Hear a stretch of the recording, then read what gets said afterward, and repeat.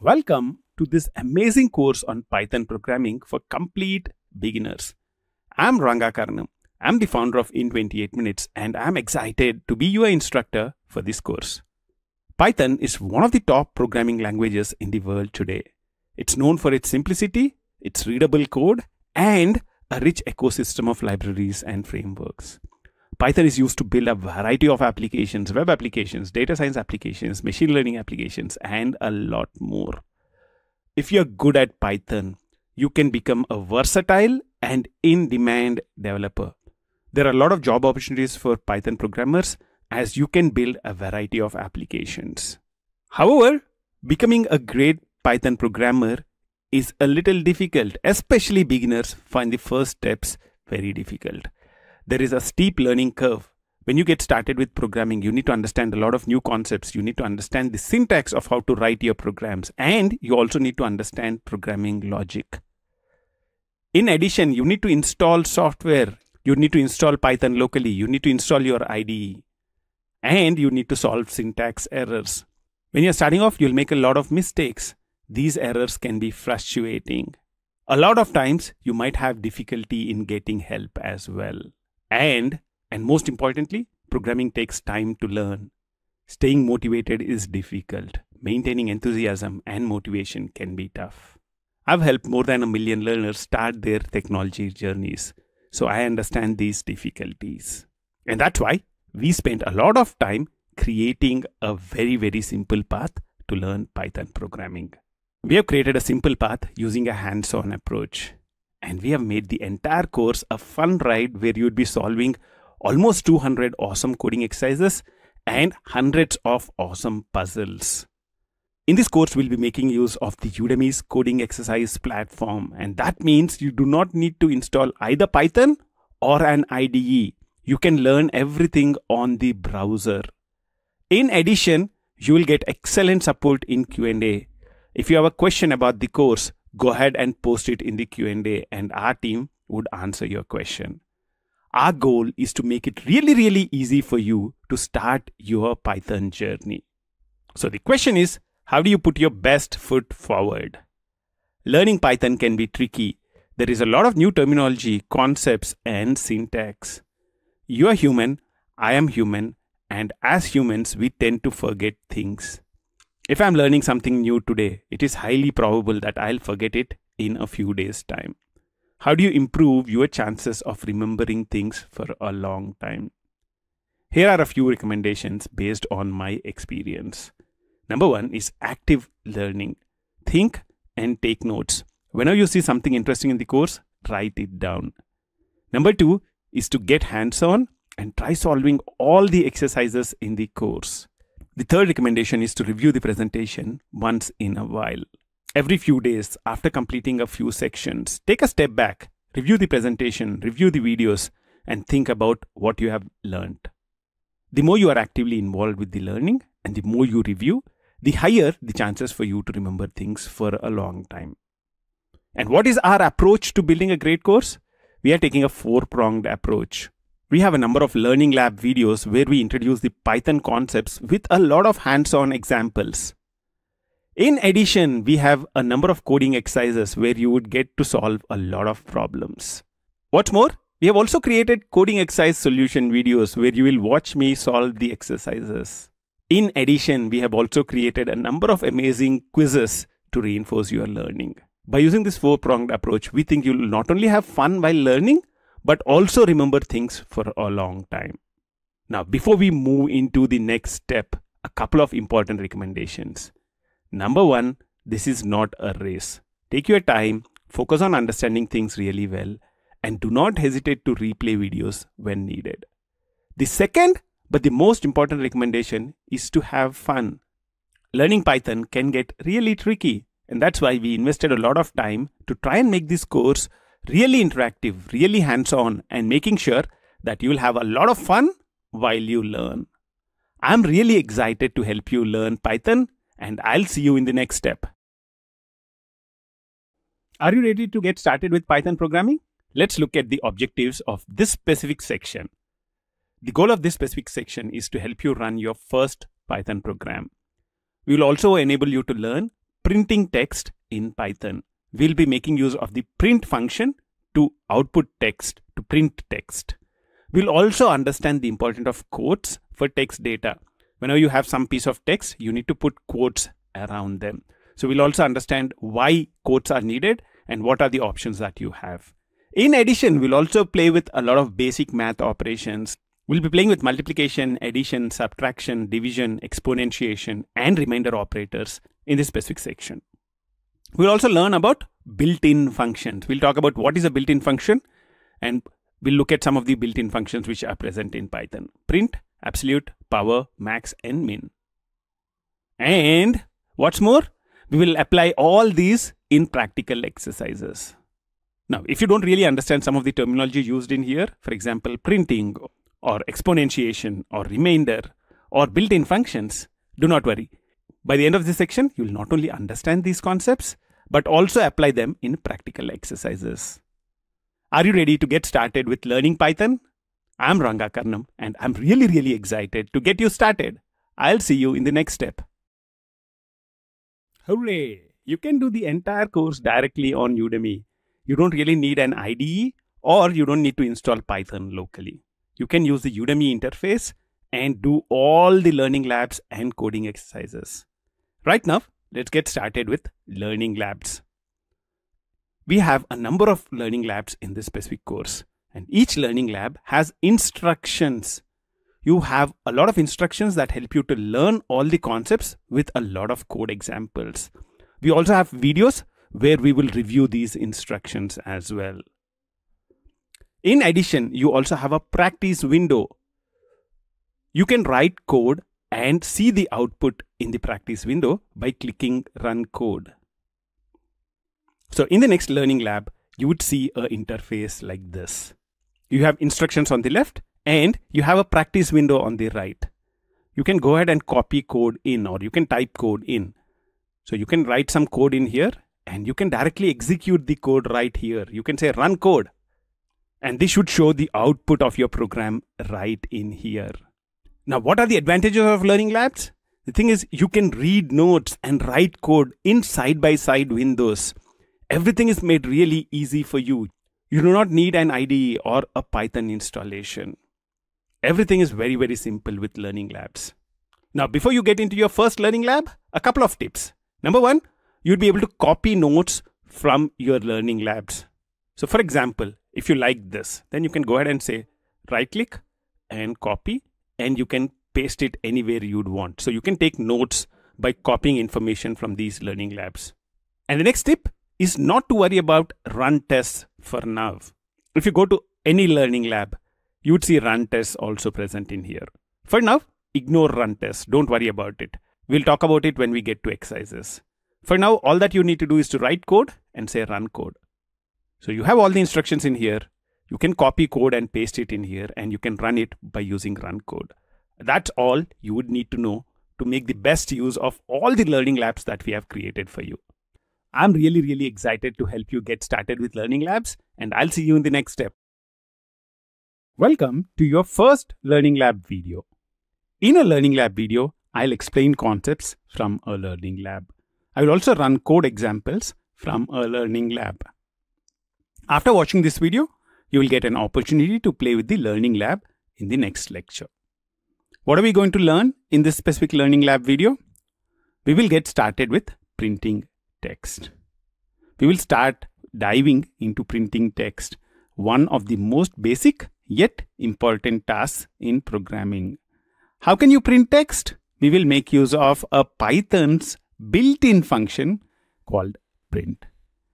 So the way you would actually print a simple message is by doing something like this. What you can do is do a right click on this, copy. Over here you can do a right click and paste. So we are copying the code print, open parenthesis, within double quotes we have hello Python and the close parenthesis. Now what I would do is go ahead and say run code. What will this piece of code do? This piece of code will print the text hello Python to the output. So you can see the result in here. It's showing hello Python in user logs. So the output is hello Python.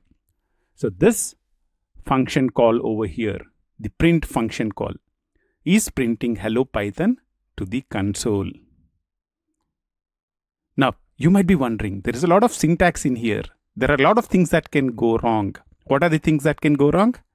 Number one, you can forget double quotes. If you forget double quotes, then Python will not know that this is text and it will think that this is something called a variable. If you do a run code right now, you will see that you will get an error. Invalid syntax. So you can see that Python is unable to print this. The other mistake you can do is, let's put back the double quotes. So I'm putting a double quote here and a double quote at the end just before the last parenthesis. And I'm removing the parenthesis right now. So this parenthesis I'm removing and this parenthesis I'm removing. So the second mistake is that you can forget parenthesis. Even if you forget parenthesis and you'd say run code, Python would complain.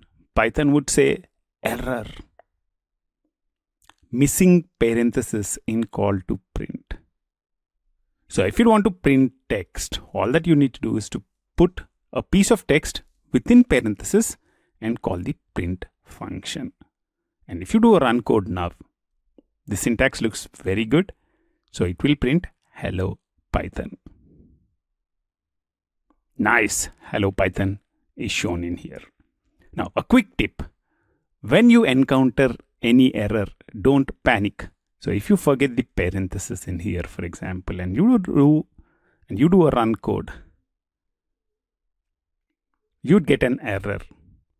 Whenever you get an error, don't panic. What you need to do is to carefully read the error message. It will usually tell you what went wrong and where the error occurred. It's saying missing parenthesis in call to print. So it's saying print.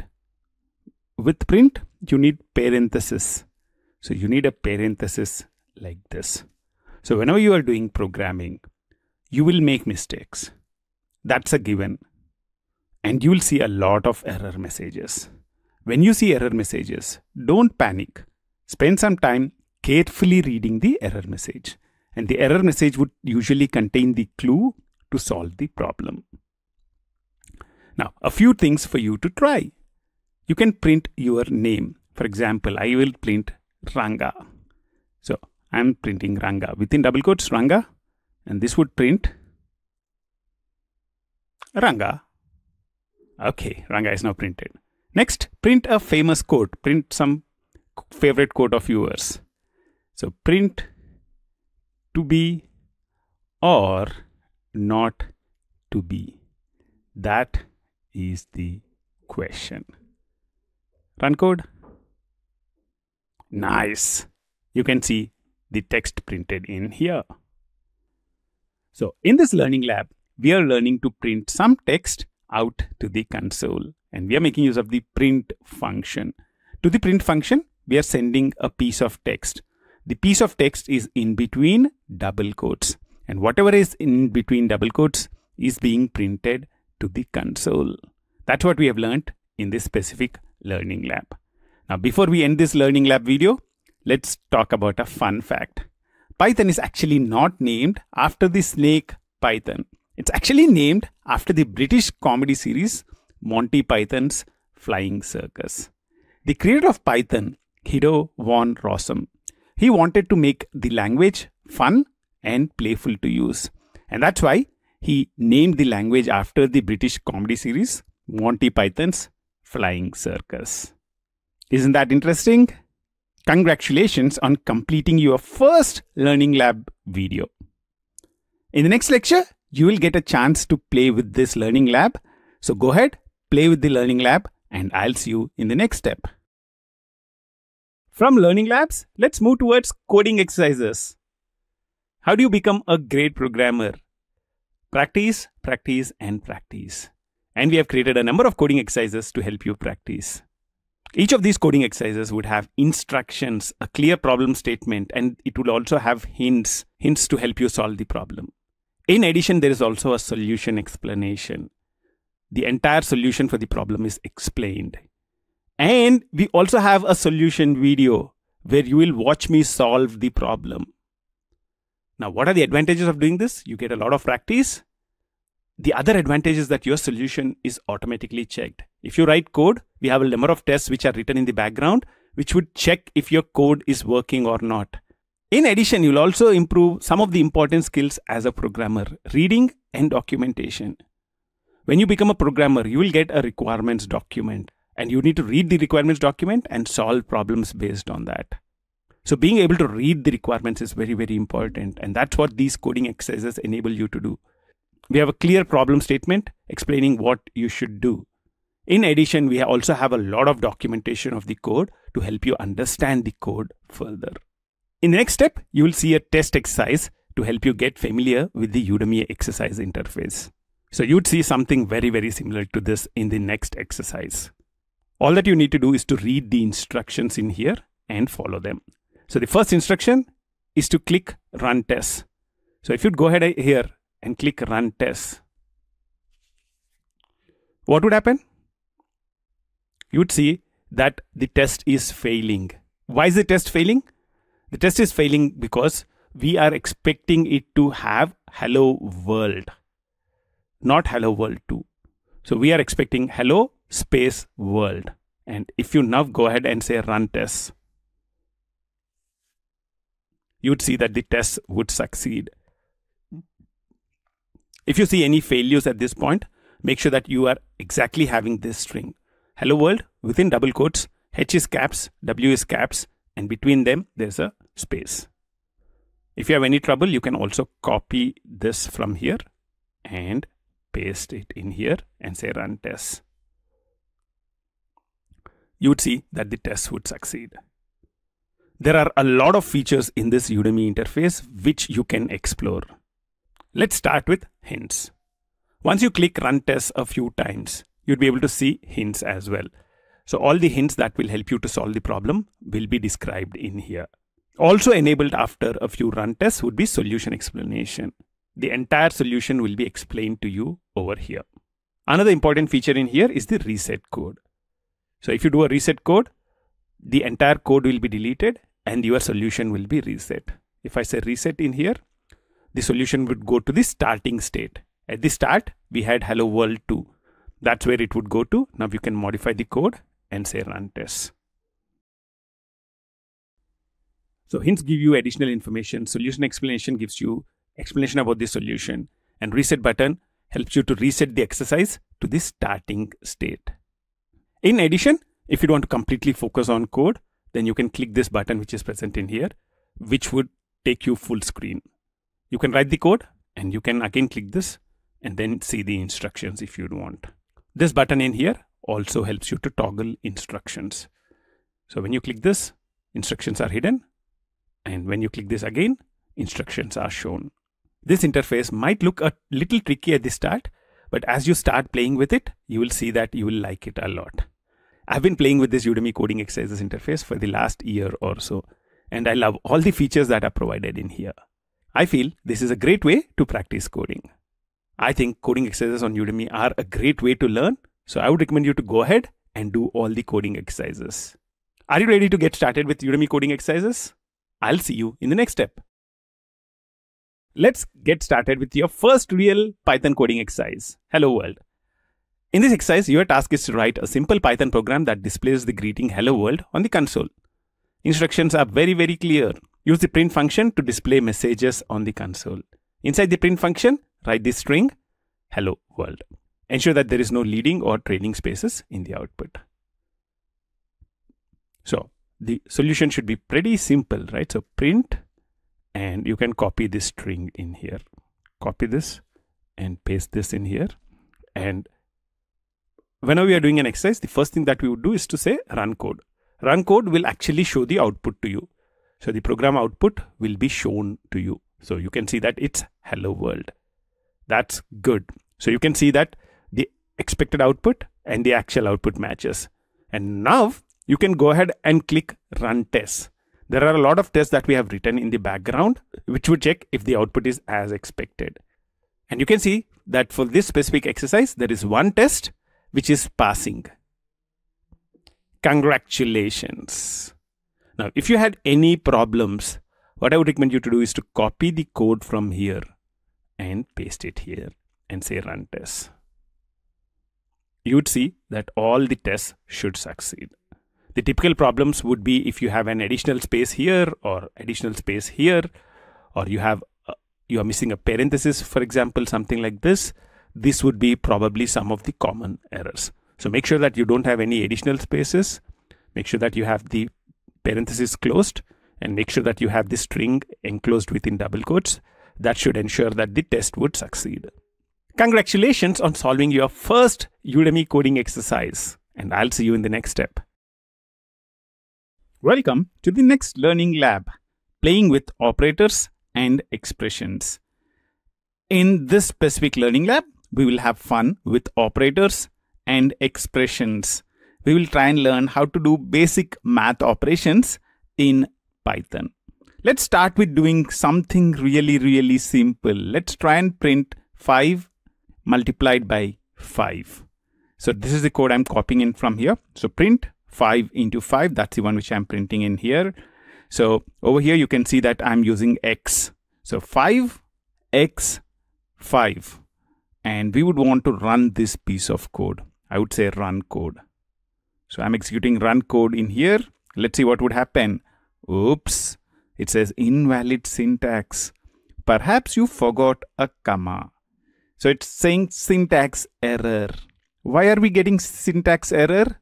This is because x over here is not a right symbol for multiplication in Python.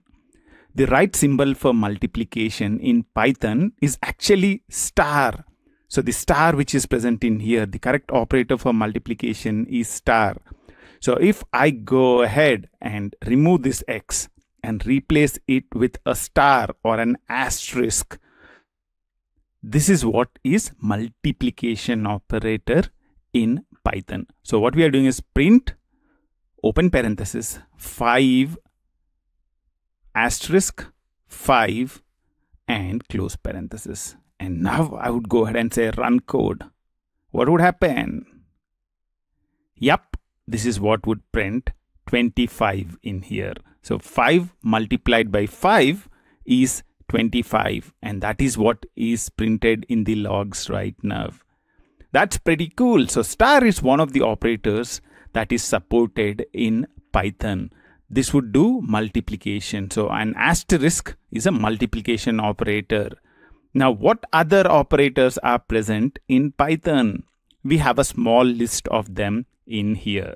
Let's play with them right now. So we have done 5 star 5. You can do 5 star 6 or whatever you'd want to do. Similar to that, you have 5 plus 6. So what is 5 plus 6? What does it do? This would print 11, which is addition. Right? You also have subtraction, which is 5 minus 6. If you do run code right now, you would see -1 being printed. The thing is, there is a division operator as well. So let's try and do 10 by 2. So this is what is called a forward slash. So a forward slash is the division operator in Python. So print 10/2. And we can go ahead and say run code. And 5.0 is the output in here. So you can do division. There is also a power operator. So if you do a 10 star star, so it's 10 asterisk asterisk 2. This calculates 10 to the power of 2, which is 10 multiplied by 10, which is 100. So let's do run code and see what output is printed in here. Yep, you can see that 100 is printed. Now, instead of 10 star star 2, if I do 10 star star 3, try and guess the output. It would be 10 multiplied by 10 multiplied by 10. So that's 3 tens multiplied with each other. That's basically 1000. So let's do run code and let's see what would be the output which is printed. Yep. So you can try and guess what would be the output when you do a 10 star star 5. What would be the output? It should be pretty easy to guess. It's 100,000. So star star is the power of operator. And the last operator which we'll be looking at right now is modulus. So if you do a 10 modulus 5, so this is kind of the percentage symbol. On the keyboard, this is percentage symbol. So 10 percentage or modulus 5. Do you want to guess what this does? I'll try and run the code. What do you think will be the output? The output is 0. I'll give you another example. Try and guess. So 10 mod 4. Run code. It prints 2. Modulus actually prints the remainder when you divide this number with this number. So when you divide 10 with 4, you'd get a remainder of 2. So 4 multiplied by 2 is 8, and it leaves a remainder of 2. So 10 minus 8 is 2, and that is what is printed. However, if you put 8 in here, 8 is a multiple of 4. So when you divide 8 by 4, there would not be any remainder. What would you think would be the output here if I do a run code? Try and guess. Yep, it's easy. It's 0. So what we are talking about in this specific step are the different operators in Python. We started with multiplication. We looked at addition. Minus is subtraction. Slash or forward slash is division operator. And star star is the power of operator. And this percentage is the remainder, also called the modulus operator. It gives you the remainder when the number on the left hand side is divided by the number on the right hand side. Now we looked at a number of operations until now. In an operation like 5 asterisk 6 or 8 modulus 4 or 5 plus 6, the numbers in here 5, 6, 8, 4, these are all called operands. So operands are nothing but the numbers on which you are performing operations. So 8 here, 4, both of these are operands. So operands are nothing but the things which you are operating on. And operator is the operation that you are performing. Over here, star is an operator. And if I go further up, over here, plus is an operator. Minus here is an operator. Over here, division or the forward slash is an operator. Over here, star star is an operator. So whenever you have something like this, 8 modulus 4, 8 and 4 are operands and percentage is the operator. This entire thing which you have in here is called an expression. So this entire 8 mod 4 or 5 plus 6 or 5 minus 6, this is called an expression. As it says in here, expressions are the phrases of Python math. Whenever you do a calculation, you are writing a expression. And in an expression, you have operators and operands as well. And the awesome thing is that you can mix operators as well. So you can do something like this. For example, I can say print 5 plus 5 plus 5. What would happen? I'll do run. So I'll actually remove this piece of code from here and say run code. What do you think will be the output right now? Yep, it's 15. 5 added to 5. Another 5 is added at the end, which is 15. Now let's try this. 5 plus 5 star 5. What do you think will be the output? Try and guess it right now. Try and guess it. What would be the output? The output is 30. Why is the output 30? The way it is being executed is first 5 is being multiplied by 5. So 5 multiplied by 5 is 25 and 5 is added. If you execute it the other way, for example, if plus is executed first, so it would be 5 plus 5, which is 10, multiplied by 5, which is 50. That's not the way this expression is being executed. The way this expression is being executed is multiplication is being executed first and then addition. Why? The reason is because of something called precedence. In Python and in mathematics, certain operators have precedence over other operators. In this example, your asterisk or the multiplication operator has a precedence over the plus or the addition operator. And that's why 5 star 5 or 5 asterisk 5, 5 multiplied by 5 is executed first, and then the addition is performed. Now, if you'd want to do something like 5 plus 5 first, what you can do is you can add additional parenthesis. So I can go in and say, add a parenthesis here and add a parenthesis here. So within parenthesis, I am putting 5 plus 5. And at the end, I'm doing a multiplication. So what would happen now is this would be executed first, 5 plus 5. And then the result is multiplied by 5. Let's do a run code right now. Let's go ahead and run code. What do you expect to see? Yep, 50, right? So what we are talking about in here is the precedence of operators. Until now, in the specific learning lab, we started with looking at some of the operators in Python. We looked at asterisk, plus, minus, division operator, power of operator, and the modulus or the remainder operator, which is percentage. We also talked about the fact that this specific thing is called an expression. And in this expression, 5 and 6 are operands and star is an operator. We can mix and match operators as well. And when you do something like this, precedence of operators is important. Over here, multiplication operator has higher precedence than the addition operator. And that's why multiplication is done first and addition is done after that. And if you'd want to override precedence, what you can do is to put everything in parentheses.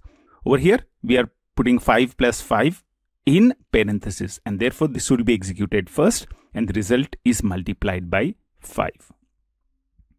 At this point, there are a few things I would recommend you to try. Number one, experiment with different operators. So try and play around with the operators you have in here. So we have a list of operators in here. So try and play around with them and see what you can do with them. The other thing I would recommend you to do is to create complex expressions. Over here, I've created one complex expression, right? You can try and create complex expressions like that and see what would happen. So those are a couple of things that I would recommend you to try before going into the next exercise. Now, we would also want to have a fun fact in this specific step. If you see in our examples over here, we are using hash at the end, right? So if I have a hash in here, hash multiply. So what we are doing in here is print 5 asterisk 6. And at the end, I'm putting a hash followed by multiply. Now, you might be wondering, what is this hash? Over here, if you look at it, hash multiply, right? If I run this code, what would happen? It's just printing 5 asterisk 6 or the result when 5 is multiplied by 6. This code over here is not being executed at all. Let's say I put some piece of code in here. Instead of saying multiply, I put print 5 plus 6. What do you think will happen? So will this result in an output? Let's check that out. Oops, no, it's not getting executed. I'll also take this, I'll take this and I'll put it on the first line. So I'm putting a hash here followed by some code. I'm saying 5 plus 6. Let's say run code. Will that get executed? Fingers crossed. You can see that only this line is getting executed. This thing is not getting executed at all. Hash in Python stands for a comment. Comments are lines of text in your code that are not executed by the Python interpreter. If you want to explain what we are doing in here, you can add a comment. So I can say this is multiply. And over here I can say we are trying out various Python operators. So if you want to explain what you are doing, in that kind of a scenario, you can make use of comments. Comments start with a hash. If the first character on the line is a hash, then entire line is a comment. If you are adding a hash in between of a line, So over here, you have a statement followed by a hash. The characters after hash are what are part of the comment. When you add comments, if somebody reads your code in future, it will be easier to understand. The code which we write will be maintained over a number of years. And therefore, your code should be easy to understand. Comments are one of the ways you can make your code easy to understand. Over here, you can see that this is a single line comment. We are starting the line with a hash. So the entire line over here is a comment. Over here, we are saying print hello world and followed by a hash character. So this is a comment which we are adding in after a statement. This is what is called a inline comment. So that's the fun fact for this specific learning lab. And last but not the least, remember that programming is like learning a new spoken language. Let's say you already know a specific language, for example, English, and you're trying to learn a new language. For example, you're trying to learn Spanish or French. You know that it will be really, really difficult. Especially the first few days, you will face a lot of difficulties. So you will face a lot of challenges in the first few days. But if you persist, if you keep practicing, and if you are curious about the new language, you can start speaking the new language very well. And that's the same with programming as well. Programming is like learning a new spoken language. It might seem challenging at first, but with practice and by having a lot of curiosity, you will start speaking the Python programming language fluently. So I would recommend you to keep experimenting, keep learning, and most importantly, keep having fun. I'm sure you're having a wonderful time, and I'll see you in the next step. Welcome to the solution for the Python coding exercise, print number of minutes in a day. In this exercise, you are required to write a Python program that calculates and prints the total number of minutes in a day. There are 60 minutes in an hour and 24 hours in a day. Your task is to calculate the total number of minutes in a day by multiplying the number of minutes in an hour by the number of hours in a day. Your program should print the result as well. And there are no specific inputs for this specific task. And the output should be a single integer, the total number of minutes in the day, which is 1440. So what we need to do is to write an expression that multiplies 60 by 24. And we would want to print the result of this expression using the print function. As this is one of the first exercises, what we have done is we have actually went ahead and also given an example solution in here. So the solution for this specific exercise should be very, very easy, right? So in a day, there are 24 hours, right? 24 hours in a day, and in an hour, there are 60 minutes. So 24 into 60 would give us the total number of minutes in a specific day. And now I would want to calculate this result and print it as well. And because I would want to print it, I would say print, open parenthesis, and the entire expression. 24 and 60 are operands. Star or asterisk is the multiplication operator. We would want to do the calculation and print the result. Let's go ahead and run the test. So if you run the tests, what would happen? The tests are succeeding. The test checks if 1440 is printed out to the console. Now, if you had problems with the specific thing, what are the things that can go wrong, right? So let's first look at the parenthesis. If you do not have parenthesis, this will not work. If you do a run test right now, what would happen? Try and guess. Yep, it's saying missing parenthesis in call to print. You're making a function call and therefore you need to have parenthesis. So that's one mistake you might be making.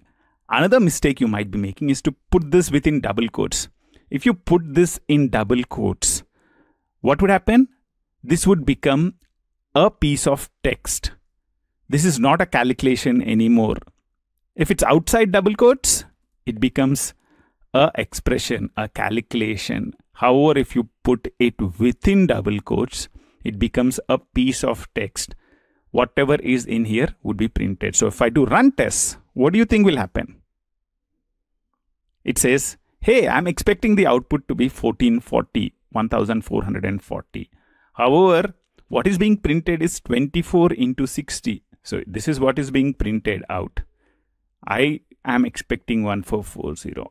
So this is another mistake you might be making.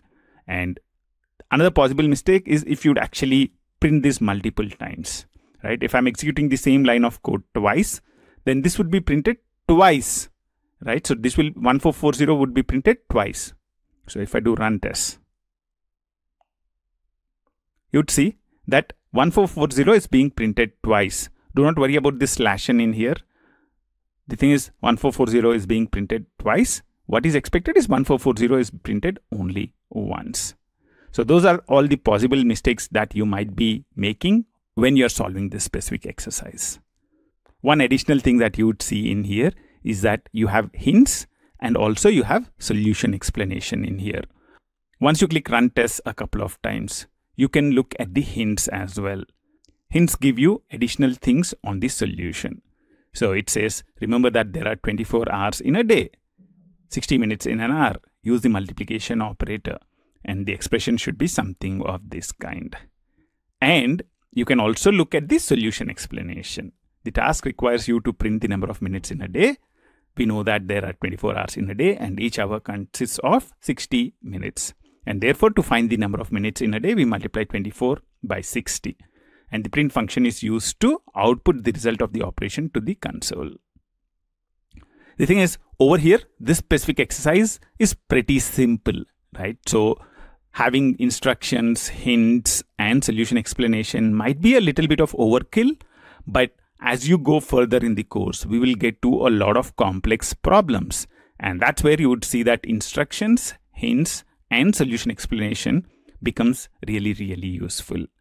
I'm sure you're having a wonderful time, and I'll see you in the next step.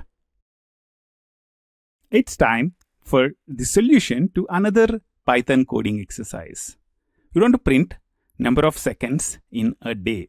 In this exercise, you are required to write a Python program that calculates and prints the total number of seconds in a day. There are 60 seconds in a minute, 60 minutes in an hour, and 24 hours in a day. Your task is to calculate the total number of seconds in a day by multiplying the number of seconds in a minute, the number of minutes in an hour, and the number of hours in a day. And your program should finally print the result. There is no input format, and the output should be the result. Having solved the previous one, this should be just a step above that, right? So if you look at the number of hours in a day, it's 24. In each of these hours, you have 60 minutes. And in each of these 60 minutes, you have 60 seconds. So this is the value, 24 multiplied by 60 multiplied by 60. And we would want to print this. So we will make use of the print built-in function, and we will put the expression within parenthesis, and you can go ahead and say run tests. If you do run tests, in our background, our program would run and check if the output is as expected. And you can see that this is successful. I hope you had a great time solving this exercise, and I'll see you in the next step. Having solved a couple of exercises, it's time for another learning lab. In this learning lab, we would want to explore Python built-in functions. There are a lot of functions which are built in Python. Built-in functions are those functions whose functionality is predefined in Python. Do you remember the built-in function that we used in the last step? Yep, it is print, right? What we did was print hello. So if I do a print on a piece of text, so over here, hello is a piece of text because it's included in double quotes. And if I do run code, what would happen if I do run code? This program is executed and the output would be shown to us. It's showing hello. So print would print whatever text you give it, or it can also print numbers, right? If you say print 5, for example, or print 500, it would be able to print 500 as well. If you do run code, you would see that hello will be printed on one line and 500 will be printed on the next line. So it can print text, it can print numbers. There are a lot of things that it can print. With the print function, if you actually go in and let's say remove the double quotes. So this hello here is not a number. It's some text, but it's not within double quotes. So what would happen in this case? Let's run code. Oops, it's saying hello is not defined. What does that mean? It's saying hello does not exist or it's not defined. We'll talk a lot more about this when we talk about variables. For now, the important thing for you to remember is that print can be used to print a piece of text or a number. Let's look at a few more built-in functions, right? The next built-in function that we would look at is absolute, ABS. Absolute function returns the absolute value of a specified number. What do we mean by absolute value? For example, if you're saying absolute of 10.5, this returns 10.5. However, if you do absolute of minus 10.5, this will also return 10.5. So the absolute value would actually be positive value. So the absolute function returns the absolute value of a specified number. It is basically the value of the number without accounting for the sign. So even if there's a negative value associated with the number, the absolute will remove the negative value and return only the value. Let's look at an example. So over here, I'll go ahead and say ABS. Over here, I'll go ahead and say ABS absolute, open parenthesis, and 10.5. Let's go ahead and say run code. It says run completed, but nothing is printed. Why? Because absolute actually returns a value. What does it return? It returns a value of 10.5. But we are not saying Python to print that value. We need to tell Python explicitly to print that value. How can you tell Python to print that value? You are right. We need to say print and inside print. So print, open parenthesis, close parenthesis. And in between of this is where we will put absolute of 10.5. So I'll remove this comment from here. So print absolute of 10.5. So ABS and within parenthesis 10.5 and print within parenthesis ABS of 10.5. So let's try and run this code right now. This code might look a little complex. You will get used to it with time. You can see that now 10.5 is printed. If you want to print the absolute value of minus 10.5, you can put a minus in here and you can run this, run code. What do you expect? Absolute of minus 10.5 is 10.5 again. So you can see that absolute returns the absolute value for a given number. Similar to absolute, you have a lot of other functions in Python. Let's get started with power. Let's say instead of absolute, POW, and over here what I would say is 2, 5. So over here you can see that I'm passing multiple values. So a power function accepts two values, 2, 5. And what does it do? It calculates 2 to the power of 5. So basically 2 multiplied by itself 5 times. And what would be the output? If you do a run code, what do you think will be the output? Yep, it's 32. So 2 times 2 is 4, 4 times 2 is 8, 8 times 2 is 16, 16 times 2 is 32, and that is what is printed out here. If you do power of 10, 3, it should be easy to guess, right? It should be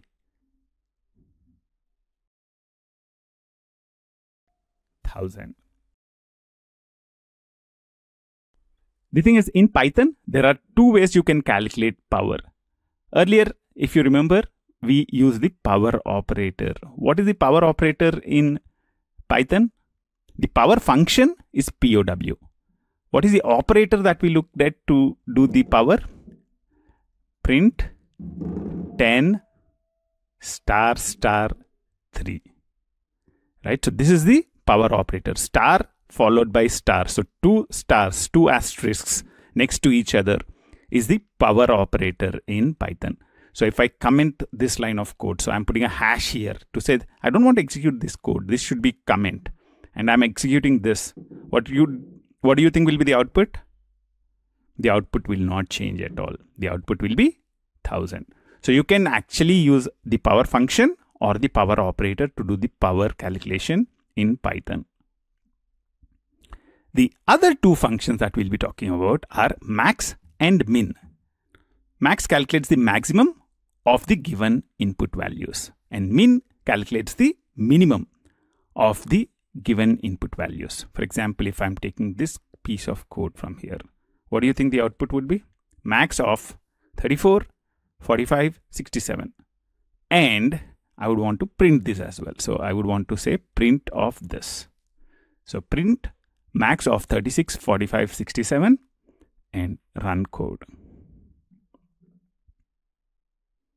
Yep, it returns 67. 67 is the maximum. One thing you need to be careful in here is to make sure that the parentheses match. So this is open parenthesis of the print function, and this is the close parenthesis of the print function. You can see that max also has an open parenthesis and a close parenthesis. So you need to have two open parentheses, two close parentheses. Make sure that you have all of them in there. If you remove one of these parentheses and say run code, what would happen? You can see that it says parenthesis was never closed. So it gives you a syntax error. So make sure that you are following the right syntax. We would want to print the value which is returned by the max function call, and the values which we are passing into max function call are 34, 45, 67. This would return 67 back, and print function would print 67. Now, similarly, you also have a min function. So if instead of max, I'm typing in min in here, and if I do a run code, what do you think will be the output? It should be easy to guess, right? It should be 34. So what we are looking at right now are some of the built-in functions in Python. We started with the print function, which prints a value or a piece of text to the console.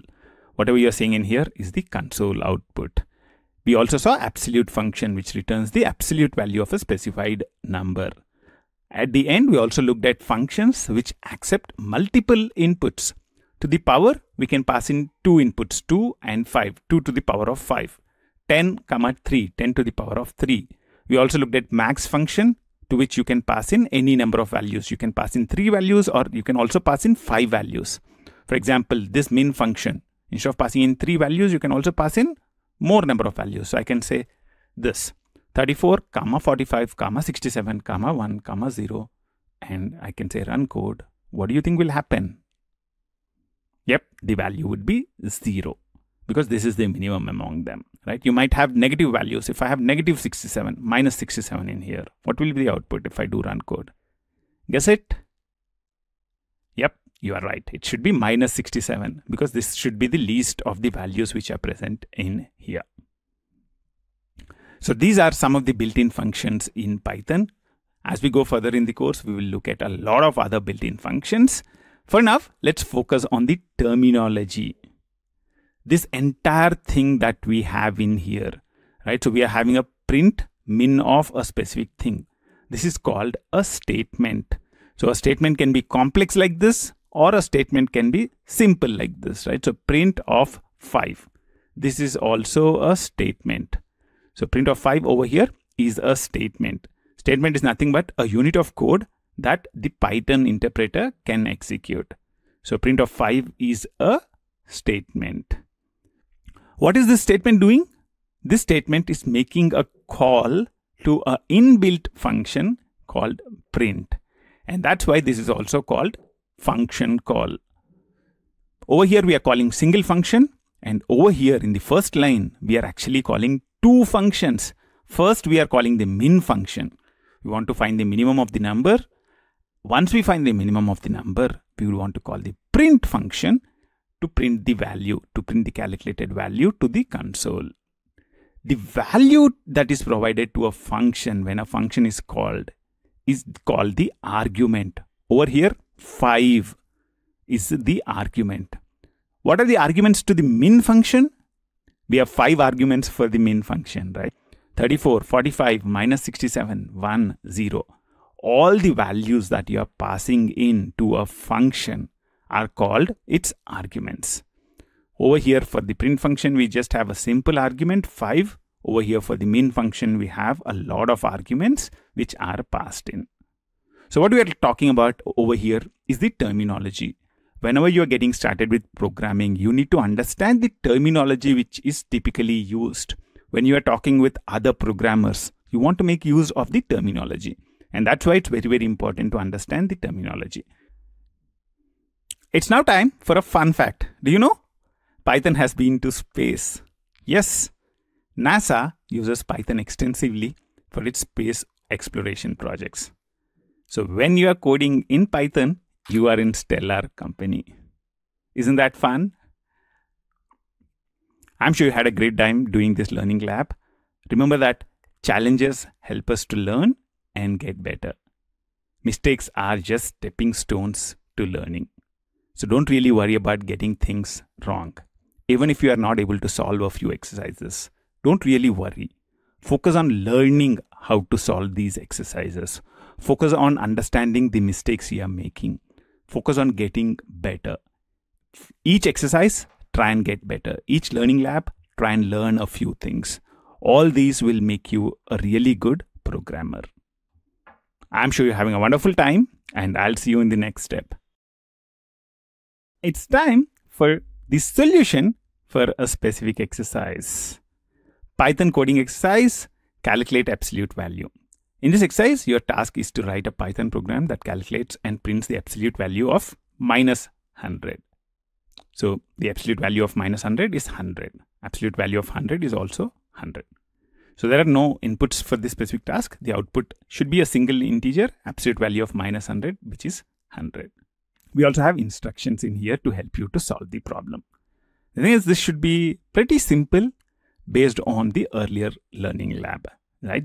The way you can calculate the absolute value is by using the absolute built-in function in Python. So I can say absolute, and within parentheses, I can put minus 100.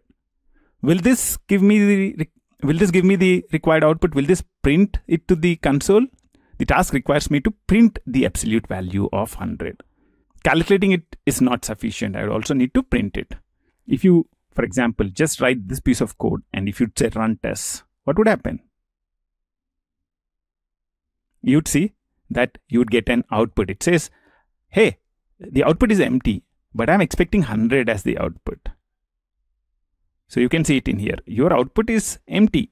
Expected output is 100. And it says, please print the absolute value of minus 100. Let's go ahead and do that. So how do we print it? So within print. So print, open parenthesis, close parenthesis. Within that, I would need to put absolute of minus 100. Isn't it easy? Let's go ahead and run tests right now. Congratulations on passing the tests. I'm sure you're having a wonderful time, and I'll see you in the next exercise. Welcome to the solution of another coding exercise. Python coding exercise, calculate power of a number. Let's see the solution for this specific exercise. In this exercise, you are required to write a Python program that calculates and prints the result of 2 raised to the power of 8. And we gave a few hints in here as well. The power function in Python accepts 2 arguments and returns the first argument raised to the power of the second argument. There are no inputs for this specific task, and the output should be a single integer, the result of 2 raised to the power of 8, which is 256. It should be easy, right? Power of 2, 8. And we want to print the value of it. So print of power of 2, 8. So if you want, you can use spacing in here and say run tests. Okay, all your tests are succeeding. Congratulations. At the start of the course, we are keeping the exercises really simple. You'd see that as we go further in the course, we will make the exercises a little bit more complex. I'm a great believer that a few initial successes will help you to focus and learn fast. I'm sure you're having a wonderful time, and I'll see you in the next step. Welcome to the first set of puzzles in this specific course. At regular intervals in this course, we would have a lot of puzzles helping you to play with code and try and guess the output of a piece of code.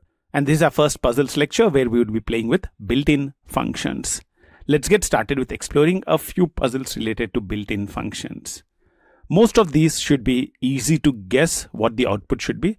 So print 5 multiplied by 6. This is just printing a text, a piece of text. So it should be very, very easy to guess what the output for this should be. It just prints 5 into 6. This is the same as this, 5 into 6 within single quotes. So you can either use single quotes or double quotes to delimit your text or strings. And if you run code, you'd see that the output for this is also 5 multiplied by 6. Now, next, this is 5 multiplied by 6, but there are no double quotes. What will be the output? It should be easy to guess. The expression 5 into 6 is evaluated. 6 and 5 are operands. Star is the operator. And we are calculating the value of the expression and printing it. So that should be pretty easy. The next one is absolute of 10.5. We have a space in here. What will be the output if you do a run code for this? You'd see that you would get an error. Because when you're making a function call, you need to actually have parenthesis. And let's say now, I would call it this way, absolute of 10.5. However, we are making use of text. We are putting it in a string. Let's do a run code. What will be the output you would expect? It should be easy to guess. You would get an error because absolute function will only work on floating point values or numeric values. It cannot be a string. Next, let's pass absolute of 10.5. So this is a positive value, so it will be printed as is. If you do a run code, you would see that 10.5 would be printed as is. Oops, we did not add a print. So let's add a print and print it.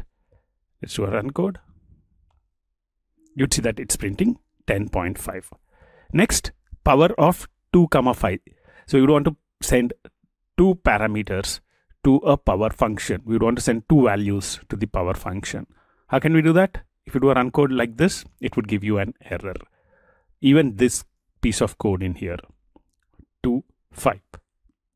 This also will give you an error. Both of these are not the right syntax. The correct syntax is power of 2, 5. So you need to put a comma in here. And now you can say print of this to print this value. If you do a run code right now, you'd see 32 being printed. 2 to the power of 5. 2 multiplied by itself 5 times, which is 32. Next, let's print this, print hello world. This should be easy to guess. Print hello world. Over here we have a 0. And therefore, it will be printing hell 0 world. Isn't it what is printed here? Yep. Next one is a little tricky. So pause the video in here and try to guess the output for it. So hello is followed by a double quote. And there is another double quote. What will happen if you do run code? You would see that you would get an error. Why would you get an error? Because it's saying unterminated string literal. If you'd want to have a double quote when you are delimiting this string by double quotes as well, in that case, you'd need to actually add a slash in here. So this is a backward slash. You need to have a backward slash followed by the double quote. So this sequence in here is called an escape sequence, a backward slash followed by double quote. Now, if you do a run code right now, you'd see that hello double quote is printed. You can see that hello double quote is now printed. Now, there are a number of other escape sequences as well. Let's quickly run through a few of them. So I'll take the next 4 statements and I'll run them. What I would recommend you to do is to try and guess the output for them. So you can see that the first one is actually resulting in printing things on 2 lines. Hello world. This is because /n, this escape sequence is called new line character. So /n is a new line character. And /t, if you look at it here, this is how it's printed. So this is having a tab in between. So hello tab world. So /t represents tab character. And if you want to print single slash, you need to say two slashes. Slash is escape and next is the actual character. So you'd print hello slash world. And the last one, you can try and guess what the output for that is, right? So you have 6 slashes. So this is first combination which prints a slash.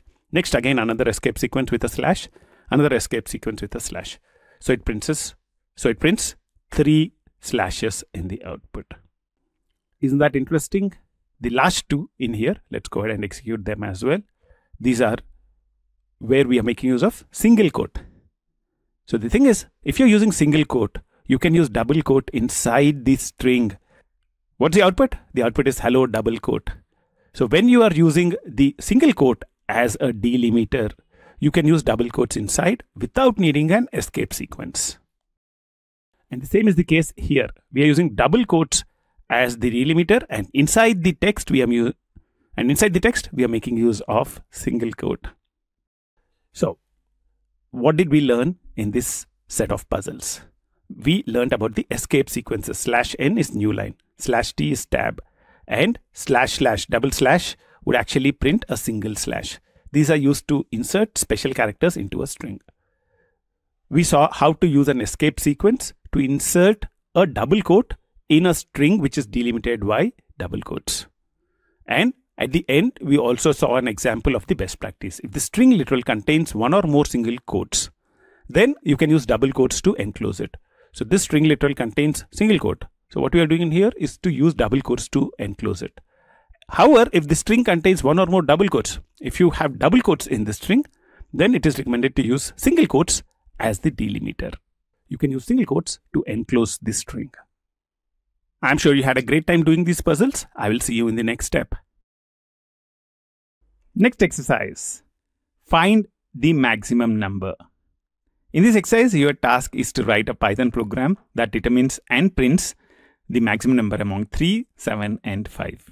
This must be one of the most easiest things for you to solve, right? Earlier we looked at minimum, we looked at absolute values, and now we are looking at max, right? So max of 3, 7, 5. Right? We have 3 numbers in here. We will separate them by commas and we want to print it. So print open parenthesis and make sure that you add in a close parenthesis. And that's all, right? So let's go ahead and say run tests. Fingers crossed. I hope everything succeeds. Yep, your code passed this test. Isn't this awesome? So what we are doing in here is we are making use of the max function. Max function is used to find the largest item between 2 or more parameters. 2 or more values which are passed in here. We would want to find the maximum value and we are printing it out. I'm sure you're having a wonderful time and I'll see you again in the next step. Let's quickly summarize what we have learned in this specific section. We talked about built-in functions. Built-in functions are functions which are built into Python. These are provided for you for free. We explored a number of built-in functions. We talked about print, we talked about absolute, we talked about power, we talked about how to find maximum of a set of numbers and minimum of a set of numbers. We also talked about basic math operations. We understood how to do multiplication, addition, subtraction, division, exponentiation. That's basically the power operator and remainder operator. What is remainder when you divide a number by another number? We also looked at text. Whenever you talk about programming, typically text is present within single quotes or double quotes.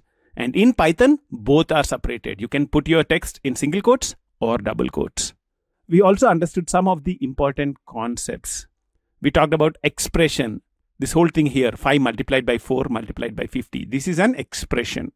Inside this, star is an operator. It's the multiplication operator. And 5, 4, and 50. These are called operands.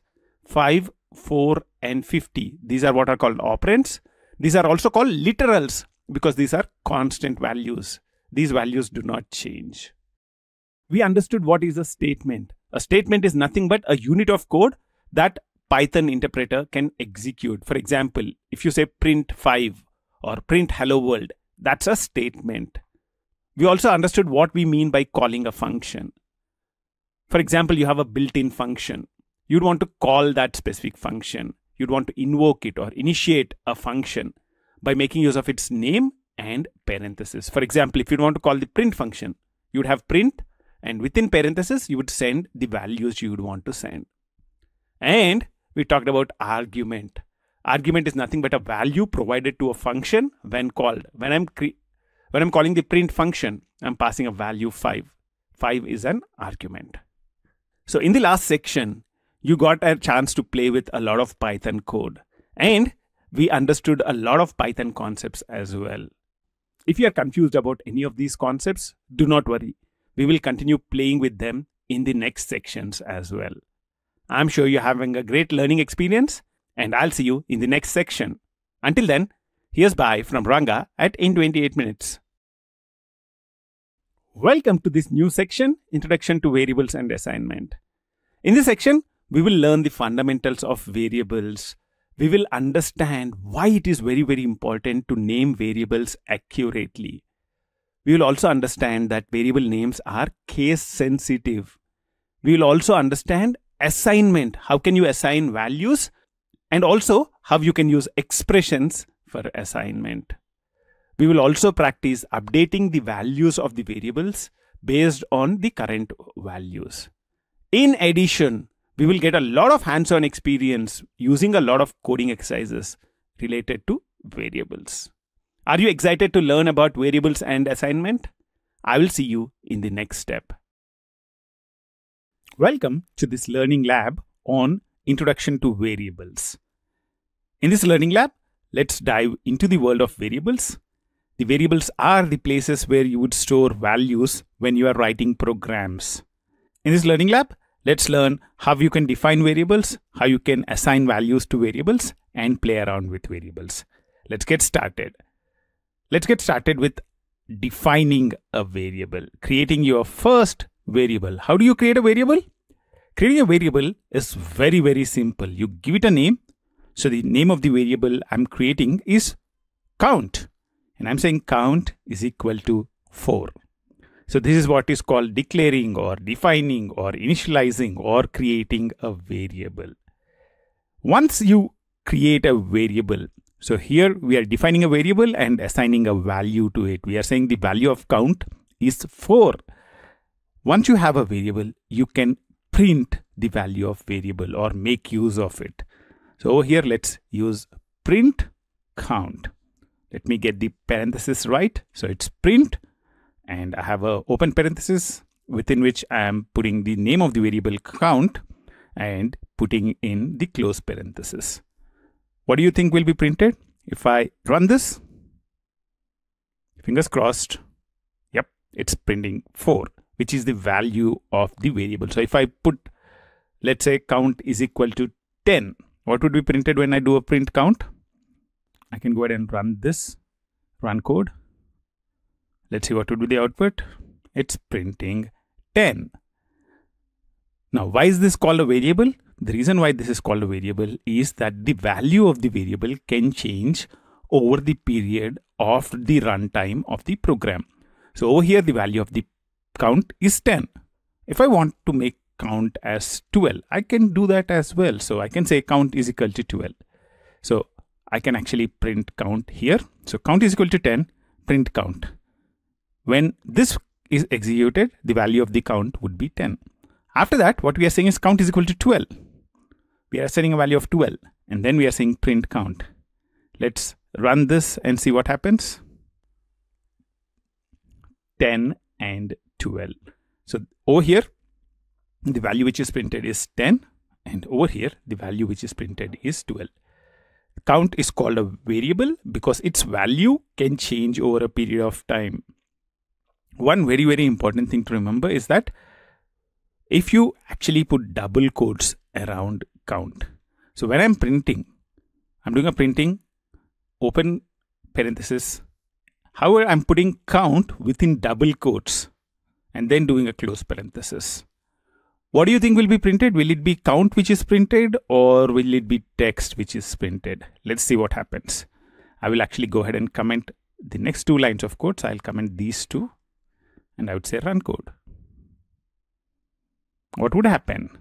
It's printing count. It's not printing the value of count, but it's actually printing the text count. If you want the value of count, you should not have double quotes in here. And you should print count. And when I say run code, it will print 10. Whenever you're writing a program, you need to be concerned about unassigned variables. What are unassigned variables? Variables for which you haven't assigned values yet. For example, in this program, we do not have a value for num. So if I go ahead and say, instead of print count, print num. What is num? We have not defined it yet. So it's an undefined or an unassigned variable. And if I go ahead and run code right now, what would you get? I'm trying to print num, but I've not told what num is. And that's why there's an error. It says name num is not defined. You can only use variables which have been previously defined. Count has been defined, so I can go ahead and say print count. But num or number has not been defined, so I cannot make use of them. So that's number one. Watch out for unassigned variables or undefined variables. Next, it's very, very important to remember that case matters when it comes to variable names. What do I mean? If let's say over here, I go and say print count with a capital C. So I've defined count with small c in here. Over here, I'm saying count with capital C. And I say run code. What do you think will happen? Oops, it says name count is not defined. If you would want to create a new variable with a different value, count is equal to 20, that's possible. So now this count will be pointing to this value, which is 20. So count will be printing the value 20. If I do run code right now, what do you expect to happen? You would see 20 being printed in here. So variable names are case sensitive. So whenever you're using variables, make sure that you're using the same case. Next, let's move on to naming rules. How can you name variables? Your variable names should start with a letter or an underscore. From the second character onwards, you can use numbers. So think about this. I'll give you a few variable names. You need to think whether they are allowed or not. So underscore count is equal to 30. One count is equal to 15. And count 1 is equal to 15. C1 is equal to 15. Which of these variable names are allowed? Think about it.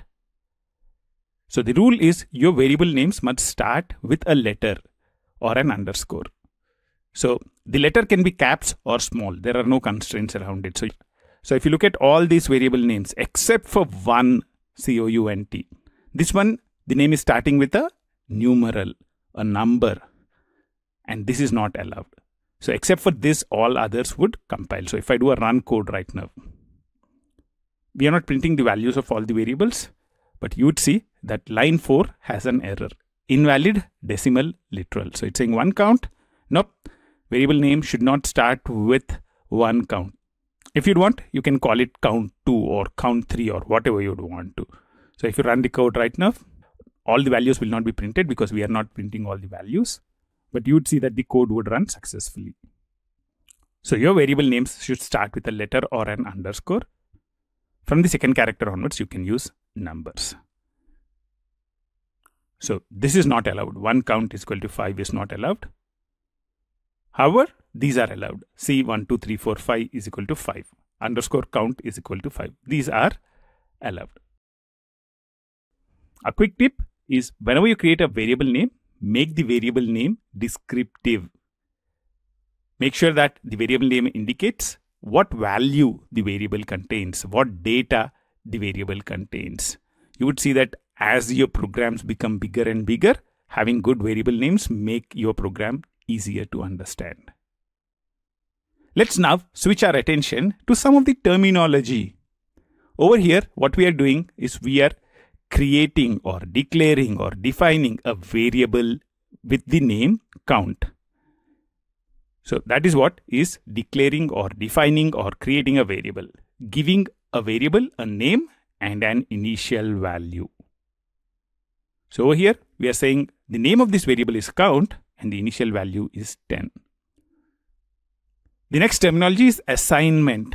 So over here, we are assigning a value of 10 to count. This is what is called assignment. So this specific statement does declaration, definition, or creation, and also it assigns a value. If you would actually, let's say on the next line, say count is equal to 23. So over here in this line, we are declaring, defining, creating variable, assigning value. Because the variable is already there by this line will be assigning a value of 23 to count. So these are some of the important terminology that you need to remember. Defining, declaring, or creating a variable and assigning a value to the variable. Now let's try a practice.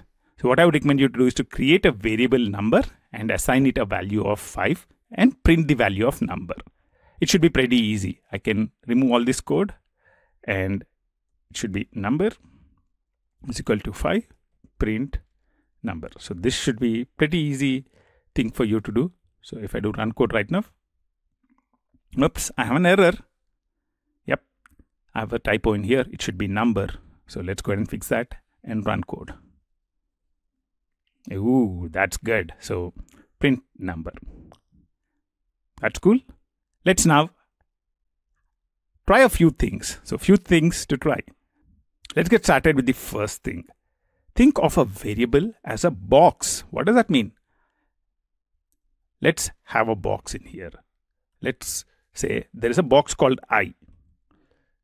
When the program starts, there is nothing in the box. The box is not even created. When I write I is equal to 1, a box called I is created and the value of the box becomes 1. Let's say next line, I do I is equal to 2. Now what would happen to the value in the box? The value in the box becomes 2. So 1 will be overridden by 2. If I say I is equal to 3, what would happen? The value of the box changes. This becomes 3 now. So think of variable as a box. As you execute each line of code, the value in the box will be replaced with the most recent value that is assigned. So if I go here and print the value of I, what is the most recent value which is assigned into I? It is 3. The box I contains the value 3, and that's why what is the value which is printed? The value which will be printed is 3. Let's go ahead and run code. Cool. The value which is printed over here is 3. So always think of variables as boxes. If there are multiple variables, so j, let's say, is equal to 2, then you'll have multiple boxes. So I have a box I have a box j.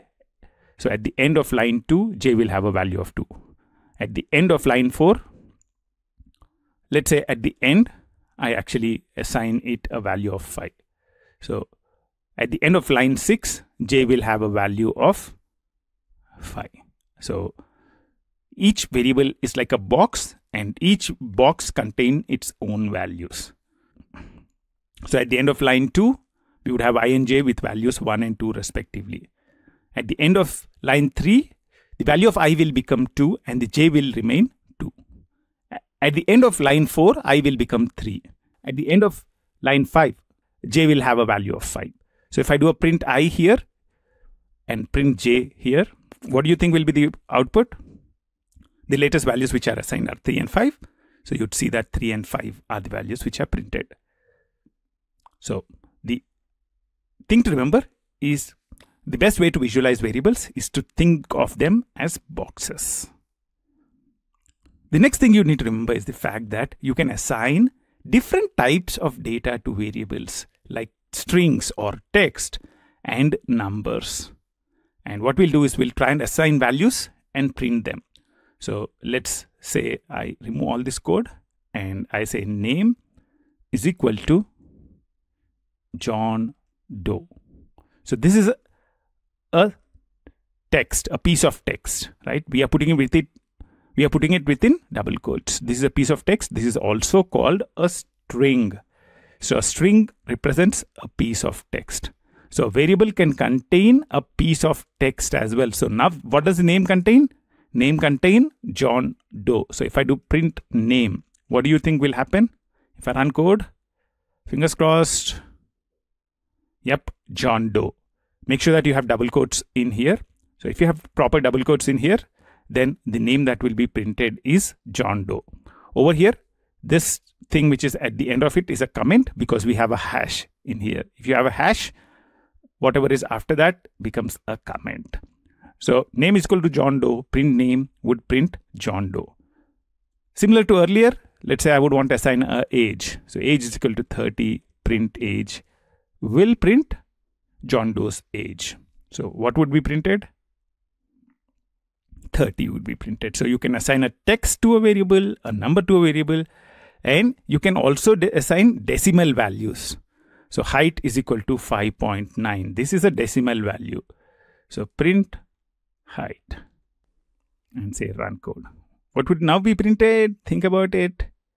Yep, John Doe 30 and 5.9. So variables can be assigned different types of values. There are a lot of other value types. We will be talking about them a little later in the course. But for now, the important takeaways are you can assign values to variables. Think of variables as a box, and you can have variables having different types of data present in them. Let's now get to the fun fact. Python was designed with readability in mind. You can see that the syntax of Python is pretty simple. That's the reason why Python is the first programming language learned by most people. It's like the plain English of coding languages. If you have written code in other languages, you would see that typically Python code is the most easiest to read. I'm sure you are having a wonderful time, and I'll see you in the next step. Welcome to this coding exercise, creating and printing variables. Problem statement: create a variable named distance, assign a value 100 to it, and then print it. This task does not require any input. The output should solely be an integer representing the value stored in the distance variable, which is 100. So as you can see, your task in this exercise is straightforward. You're required to create a variable named distance, assign a value 100 to this variable, and finally print the value stored in a distance variable. This should be a pretty easy exercise to complete, right? So you'd want to create a variable called distance and assign a value of 100. And you would also want to be able to print the variable. So distance is equal to 100, print distance, and let's do run tests to see if our output is as expected. You can see that your code has passed this test. In the last step, we created a number of variables, assigned values, and printed them. This is very, very similar to that. Let's quickly look at the notes.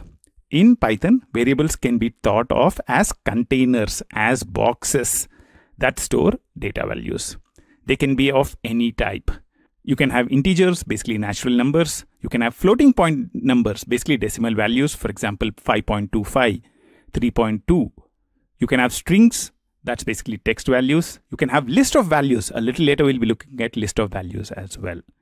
By using the assignment operator, you can assign a value to a variable.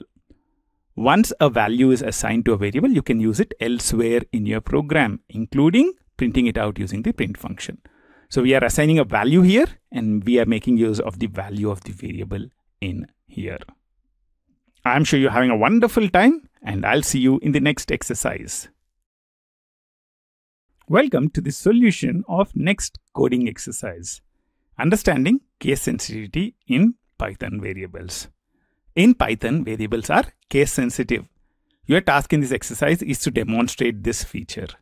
Create two variables, speed and speed. The first variable speed is using lower cases, and the second variable speed is using upper cases. You want to assign values 50 and 60 respectively, and then print the value of speed. This should be a pretty easy task for you to complete, right? So speed is equal to 50, and speed with uppercase S, this should be assigned a value of 60, and then we would want to print the value of speed. Cool. Let's do run tests. Let's see what would happen. Fingers crossed. Perfect. you can see that the test succeeds. Let's quickly look at the notes. In Python, variable names are case sensitive, which means speed and speed. Speed with lower cases and speed with upper cases are treated as two different variables. So this speed and this speed are two different variables. I'm sure you're having a wonderful time, and I'll see you in the next step. Welcome back. Creating these exercises and maintaining them over a period of time is a lot of effort, but we think it's worth it because it gives you the practice. So let's get started with another coding exercise, variable names starting with an underscore in Python. Python allows variable names to start with an underscore. Demonstrate this feature by creating a variable underscore count and assigning it a value of 100. Then print the value of underscore count. So this should be again a pretty easy exercise for you to complete. So underscore count is equal to 100. And we would want to print the value of it. Print underscore count, print underscore count. And let's do run tests. Cool. The test passes. The last few exercises were pretty simple. In the next step, we will learn a few very, very important concepts, and then we would get to a few more complex exercises. I'm sure you're having a wonderful time, and I'll see you in the next step. Welcome back. In this learning lab, let's play with assignment in Python. In one of the last steps, we got introduced to what assignment is. Python uses is equal to symbol for assignment. In this specific learning lab, what we will do is we will look at how variable assignment works in Python, and we'll also look at a few variations around it. Let's get started with the basic assignment. We know how to assign a value to a variable, right? I is equal to 5. This would declare the variable, define the variable, or create the variable, and then assign the value of 5 to it as well. So I is equal to 5 assigns the value of 5 to the variable I. Now, you can also assign the value of one variable to another variable. Let's say I has a value of I. I can go here and say j is equal to I. What does this do? This would actually take the value of I and put it into j. So this assigns the value of I to j. So what do you think will be the output if I actually do print j? So if I do print j, what do you think will be the value? Fingers crossed. Yep, it's 5. So I has a value of 5 and I am assigning j is equal to I. So what happens is the value of I gets copied into the value of j. Earlier, I told you to start thinking of variables as boxes. So when this line gets executed, a box I gets created. And what is the value of I in the box? It would be 5. And next, we are creating a variable j and assigning a value of I. So a variable j, a box j would be created. And what would the value which would be put in the box? I'm saying take the value of I. So j will also have the value of 5. So whatever value is in I gets copied into j. Now, let's say, after this, I go and change the value of I to 7. What would happen? The value of the box I gets changed to 7, but the value of box j will remain at 5. So you need to read it line by line. I is equal to 5. So I box is created with value 5. J is equal to I. J box is created and I value is copied into j. I is equal to 7. I box has a new value. The value is 7. So if you actually print I and j at this point, so print I, print j, what would be the values which would be printed? Should be easy to guess, right? Whatever is the value in the box. So 7 and 5, that's the value which would be printed. So first we are printing the value of I, which is 7, j, which will have a value of 5. So what we are talking about is the fact that you can assign values directly to variables, or you can copy values from another variable into a variable as well. And you can make it even more complex. You can use expressions in assignments. Earlier we looked at expressions, right? For example, I have a value I would want to print. So let's say I would want to print I plus 10. So over here, I plus 10 is an expression. This has two operands, I and 10, and there is an operator plus. The entire thing in here is called an expression. You can use expressions to assign values as well. Over here, instead of saying j is equal to I can say j is equal to I plus 5. So what would happen? I is assigned a value of 5. J will be having a value of I plus 5. I will have a value of 5. So 5 plus 5, which is 10. So 10 will be assigned into j. Let's remove this and let's actually print I and j in here. So let's print I, print j, and say run code. What do you think will be the output? Yep, I has a value of 5, but j will have a value of I plus 5. 5 plus 5, which is 10. Over here, we are looking at an example of 2 into I. So instead of doing I plus 5, I can also do 2 asterisk I. So 2 multiplied by I. And what would the value of j? Will not change, right? 2 multiplied by 5 is again 10. So it would print 5 and 10 again. So what we are talking about is the fact that the right hand side of the is equal to operator. So is equal to operator has a left hand side and a right hand side. The right hand side of a is equal to operator can also be an expression. It can be a variable, it can be a number, or it can also be an expression. The expression will be evaluated first and its result will be assigned to the variable. So j is equal to 2 into I would assign the value of the expression 2 into I to j. And when we do print j, it outputs 10. A very, very important concept to remember is that the is equal to symbol in programming is a little different from is equal to symbol in mathematics. In programming, is equal to symbol does not denote equality as in mathematics, but it actually represents assignment. In mathematics, if I'm saying I is equal to j, it's almost saying I and j are the same. However, when it comes to programming, I is equal to j means take the value of j and put it into I. So what happens is whatever values in j will be copied into I. Let's say j has a value of 15 at this particular point in time. Then whatever value is in j, 15, will get copied into I. So is equal to in programming represents assignment. So you need to rewire your brain a little bit. Think of is equal to as assignment. Whatever is on the right hand side gets copied into the variable on the left hand side. If it's an expression, it gets evaluated and the value is copied into the variable on the left hand side. However, very, very important thing to remember is that you cannot do something like this. So 5 is equal to I. This is not allowed because the value of I cannot be copied into a constant. 5 is a constant. So you cannot copy the value of right hand side into left hand side, and that's why this is not allowed. If you do a run code right now, what do you get? You get error.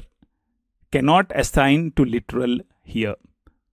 So you cannot assign a value to a literal. A literal is a constant. 5 here is a literal. Literal means constant. You cannot assign a value to a constant. Next, let's look at assignments involving operations. What do I mean? Let's get rid of all this code and put this in. Num1 is equal to 5. Num2 is equal to 3. What I can do is I can create a variable sum. In sum, I would want to calculate the num1 plus num2 and have the value of that in sum. So how can I do that?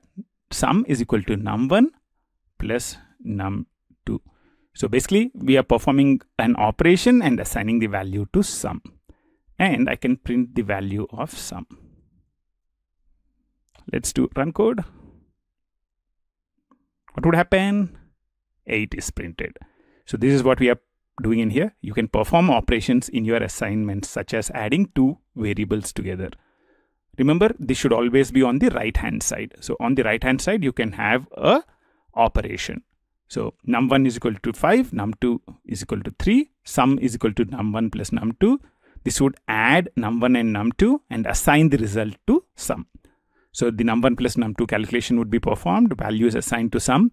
Num1 and num2 will remain 5 and 3. There will not be any change in their values. The only thing which will change is the value of sum, which would be num1 plus num2, which would be 8. So this would be printing a value of 8. Now, you can make this a little bit more complex as well. You can have even more complex expressions. So let's say A is equal to 5. Let's say B is equal to 6. And C is equal to 7. And sum is equal to A plus B plus C. This is allowed.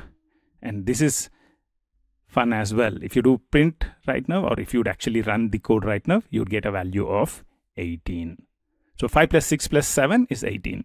So sum is equal to A plus B plus C. What does it do? It adds A, B and C and assigns the result to sum. Next, let's look at updating a variable value based on its current value. Isn't that interesting? What do we mean? You would see code like this very, very frequently. Index or I is equal to, oops, let me get this right. Index is equal to 0. Index is equal to index plus 1. You'd see code like this a lot of times when you're doing programming. When you go to any real code and see, you'd see code like this. What does this do? Let's do a print of index. Can you guess what would be the output? If I do a run code, yep, the value would be 1. Why? Because first this expression is evaluated. Index at this point has a value of 0. So 0 plus 1, which is 1. And it's assigned to which variable? Index itself. So 1 will be assigned to index and the value of index would be printed. Now let's say I do this here. Index is equal to index plus 1 again. So use the box concept, right? So we have a box called index. While I'm on line 1, index is having a value of 0. So the initial value will be 0. And when we get to line 3 and execute it, index plus 1. So index current value is 0. 0 plus 1 is 1. 1 will get assigned back into index. So at the end of line 3, index will have a value of 1. Now over here, index will have a value of 1 on line 5. So the expression will be evaluated. Index plus 1. So 1 plus 1. Very tough calculation. 1 plus 1 is 2. And 2 will be assigned back into index. So index will become 2. So when we print index here, what would be the value you would expect? Let's run it. Fingers crossed. 2. So you can take the value of a variable and use it in an expression to assign a value to the same variable. So what we are looking at in this specific step is using assignment to manipulate the value of variables. We got started with a lot of different things. We looked at basic assignment operators. We looked at assigning one variable's value to another variable value. And we also started playing with expressions, using expressions to assign values. We also talked about the fact that is equal to symbol in programming means assignment. It is different from what it is in mathematics. And we also talked about the fact that you can have complex expressions. So if you want to calculate sum of 2 variables or sum of 3 variables, you can write code like this and assign it to a sum variable. At the end, we also looked at the fact that you can actually update the value of a variable, a current variable, using an expression involving the same variable as well. Now let's do a few things for practice. Create a variable number with an initial value of 10. It should be easy, right? It should be number is equal to 10. That's good. Multiply the value by 5 and print it. So number is equal to number into 5. So I want to multiply the value of the number by 5. So number is equal to number into 5. So number into 5 gets calculated and put it into number. And then I would want to print the number. So what would happen if I run this code? Yep, 50 is printed because number is equal to number into 5 would actually calculate this expression first. Number into 5, 10 into 5, 50. 50 will be the value in number. So second, increase the value by 5 and print it. This should be pretty easy, right? Number is equal to number plus 5 and print number. Now, the important thing is what will be the value of number which would be printed in here. Stop the video in here, try and guess it. Don't see the output. Try and guess it first and then see the output. Yep, it's 55. On this line, the value which will be printed is 50 because number will have a value of 50. 10 into 5, 50. When it comes to this line, number has a value of 50 already. So it has a value of 50. So 50 plus 5 will be done. And over here, we'll be printing a value of 55. The next one is to decrease the value by 5 and print it. So I'm lazy, so I'll copy this and paste it and say number is equal to number minus 5. And I'll print the value of number, which will be 55 minus 5, which will go back to 50, right? That's what we would expect. So 50, 55, 50 would be the output. 50, 55, 50. That's cool. And the last thing which you would want to do is to divide, right? So number by 5. So 50 by 5, the value should be 10. 50 divided by 5. Let's do run code. Okay. 50, 55, 50, 10.0. When you do a division, the value is a decimal value and that's why it's printing 10.0. So you can see that it's pretty easy to use assignment operator to perform operations and assign values to variables. Now let's get to a fun fact. Do you know in Python, you can perform chained assignment to assign a value to multiple variables simultaneously. Let's say I would want to create variables x, y, and z, all with the value 10. I can do x is equal to y is equal to z is equal to 10. So what would happen is all x, y, z would get a value of 10. Let's try this. So if you do print x, print y, and print z, z and y, run code. Nice, all of them have 10, 10, 10. So this is a handy shortcut. So the fun fact over here is that you can assign multiple variables with the same value in a single line. I'm sure you're having a great time doing all these learning labs. A very, very important thing to remember is that regularly review what you have learned. How do you remember things for a long time? The best solution I have found is to review things once in a while. If I'm learning something today, what I would do is I would try to make a little bit of notes. And a few days down the line, I will look at all the notes. I will try and recollect what I have learned. By recollecting, you would connect the neurons in your brain and it helps you to remember things for a long time. So make sure that you regularly review things. If you don't, you can go back and watch the previous videos at a little bit higher speed, maybe 1.5x or 2x, and quickly review things. The more you review, the more you remember things and the better programmer you would become. I'm sure you're having a wonderful time and I'll see you again very, very soon. Welcome back. Are you ready to play puzzles with assignment? Let's get started. The first puzzle is this. So you have I is equal to 5, j is equal to 1, print j.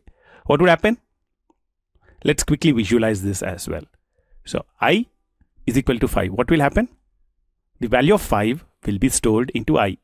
So I will have a value of 5. And next, what are we doing? We are saying j is equal to I. So whatever value is in I will be copied into j. And when you say print j, what will be the output? It should be easy to guess. It should print 5. Cool, it prints 5. Next, 5 is equal to j. What will be the output? If you do a run code for this, you should easily be able to guess the output. This is an assignment operator. Left hand side should be a variable. Right hand side should be a expression which results in a value. Over here, we are assigning to a literal and therefore this is not considered to be, and therefore it results in an error. Next, let's actually try this exercise. This would be interesting. So x is equal to 10. So let's actually use this x, y, and z. X is having a value of 10, Y is having a value of 3, and Z has X mod Y. Basically, the remainder when X is divided by Y, that should be 1. 10 divided by 3 leaves a remainder of 1, so this would be 1. So the first print Z should print 1. Next, we are doing X is equal to X plus Y. So X is equal to X plus 5. X is equal to X plus Y, and at this time, X has value 10, Y has value 3, X plus Y, 10 plus 3 is 13. So 13 will be calculated and the value will be stored into X. So this would become 13. So the value of X at the end will be 13. So let's see what would be printed. Z would be 1 and X would be 13. Cool. 1 and 13, that looks pretty good. Next is using the division, integer division operation. So A is 10, B is 3, A / is equal to. So you can use a compound operator using integer division as well. So this is similar to A is equal to A / integer division operation. So let's go back to the previous code. Let's get that right. Yep. And if you run the code right now, what will be the output? 10 integer division 3, which would leave 3. The quotient is 3, so the output would also be 3. You can see 3 being printed in here. That's nice. Now, if for the same program, if I actually go ahead and add this, B * is equal to 2. So what does it do? B is equal to B to the power of 2. B has a value of 3, so it will have a value of 9 that is printed. So it's printing a value of 9. Now, what I would recommend you to do is to pause the video and try to guess the output of this. So A is equal to 6, B is equal to 2, C is equal to A plus B, C star is equal to B, B star is equal to A percentage is equal to 3. Now this looks pretty complex. So let's go back to A, B, C, and let's remove all the values which are present in here. And A is 6, B is 2, and C is equal to A plus B, 8. This should be easy. Now the next things, C is equal to C multiplied by B. What is C multiplied by B? 2 multiplied by 8 is 16. And where are we storing it into? We are storing it into C. So it will be 16. And next, B is equal to B to the power of A. So B to the power of A.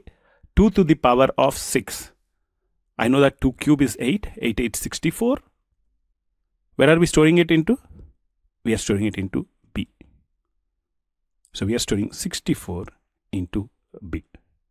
And A mod is equal to 3. So we are doing A is equal to A mod 3. So what is the remainder when A is divided by 3? It's 0. And we are assigning it to A. So it will be 0. Oops. Looks pretty complex. Run the code. Fingers crossed. Will we get the output as we expected?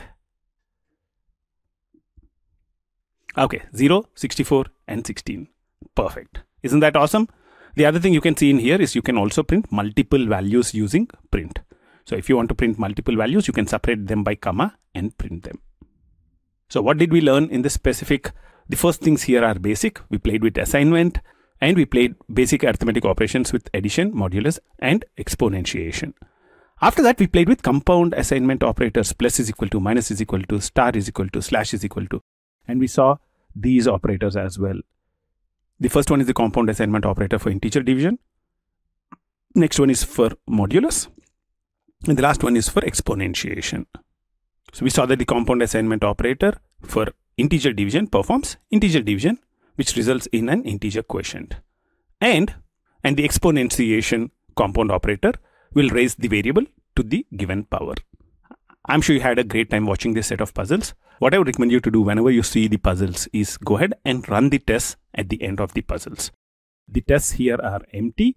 I mean, we just have one sample test which would always succeed. But running this test would tell us that you have completed all the puzzles in this specific lecture. So go ahead, run the tests, and I'll see you in the next step. Welcome back.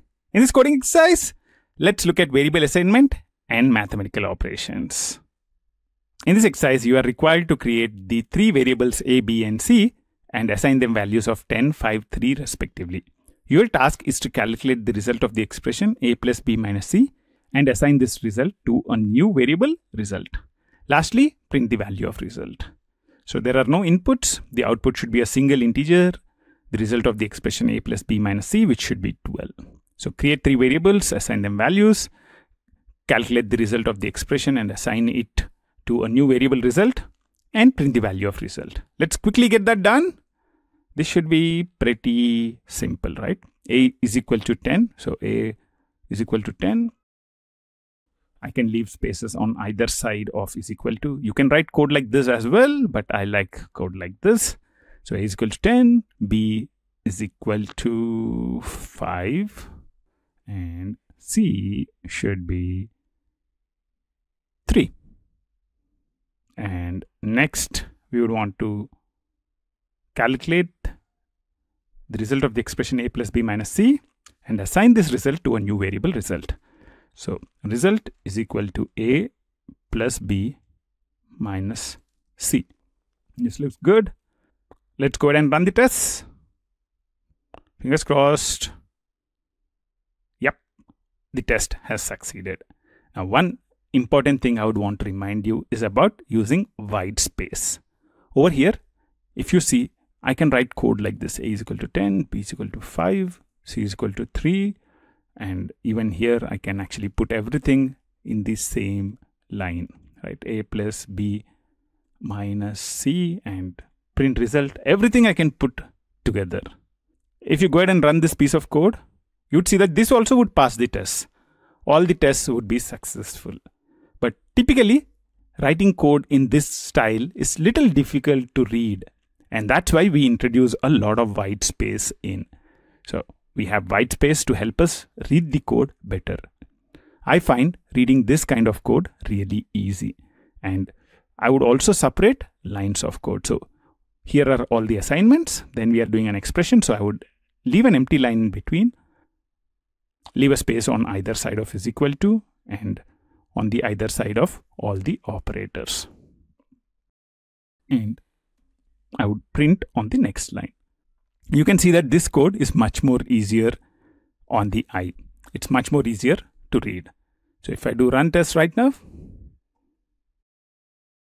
congratulations. I'll see you in the next step. In this step, let's look at the solution for the coding exercise, updating variable values. In this exercise, you are required to create a variable counter and assign it an initial value of 0. Next, increase the value of counter by 5 and print the updated value of counter. No inputs as usual. The output should be a single integer, the updated value of counter, which is 5. So the instructions are to create a variable counter, assign it an initial value of 0, increase the value of counter by 5, print the updated value of counter using the print function. It should be pretty easy, right? So make sure that you are writing code, giving good amount of white space. That's the best practice always. So counter is equal to 0. Next, we would want to do counter is equal to counter plus 5 and print the value of counter. Looks good? I guess so. Let's run the test and check if it's as expected. Perfect. This looks pretty good. This should be a pretty easy exercise for you to solve. I'm sure you're having a wonderful time, and I'll see you in the next step. I hope you are having a great time solving these exercises. And it's time for me to look at the solution for another coding exercise, variable assignment and expression evaluation. The problem statement is, in this exercise, your task is to create two variables x and y, assign them values of 6 and 3 respectively, then create a new variable result and assign it the outcome of the expression. A little complex expression is in here. So within parentheses, you have x multiplied by y and it's added to within parentheses y divided by x. And finally, we would want to print the value of result. As usual, no inputs. The output format would be a single number with decimal value. Why is the result decimal? Because I think there is this division involved in here. So the result will be a decimal value and it would be 18.5. So create two variables x and y, assign values 6, 3 respectively, create a new variable result, assign it a value of expression, and then print the value of result. Let's do that. So x is equal to 6, y is equal to 3, and result is equal to x multiplied by y plus y divided by x. So this looks good, and print of result. Let's try and run the test. Fingers crossed. Everything successful? Yup, everything's successful. In Python, you can create complex expressions involving multiple variables and operations. The expression x star y plus y divided by x includes multiplication, division, and addition as well. It's also making use of parentheses, right? You have an open parenthesis, closed parenthesis, open parenthesis, and closed parenthesis in here. And whenever we have a complex expression like this, what happens is the expression in the parentheses will be evaluated first. So x star y would be evaluated first, y divided by x will be evaluated next, and then the results are added in. So 6 multiplied by 3 is 18, and y by x is 3 by x, which is 0.5. So 18 plus 0.5, which is 18.5, which will be the result which the test checks for.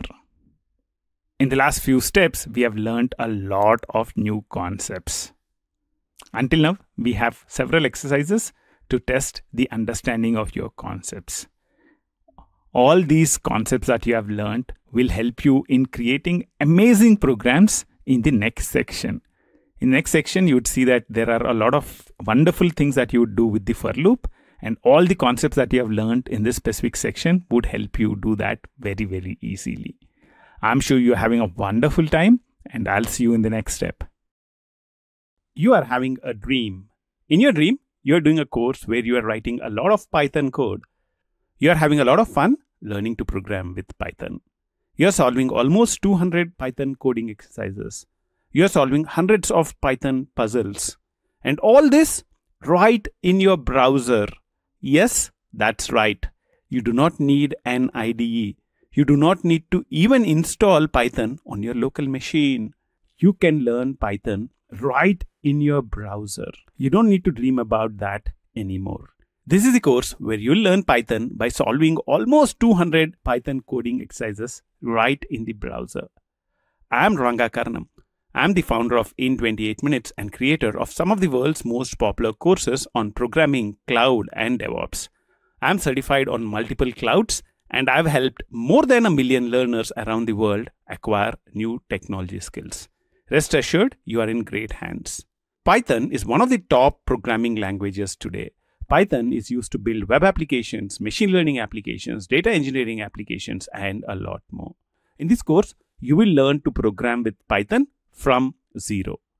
I'm a great believer that the best way to learn is by doing, and we designed this course to be hands-on.